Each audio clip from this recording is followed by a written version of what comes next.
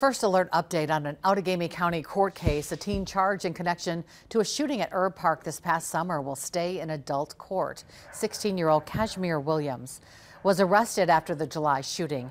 Court documents say surveillance video showed a person matching Williams' description walk up behind a victim at the park and shoot them. That person survived. Defense attorneys filed a reverse waiver asking, though, that Williams be moved back to juvenile court. The judge denied that request this afternoon. Williams also pleading not guilty today to a charge of attempted first-degree intentional homicide.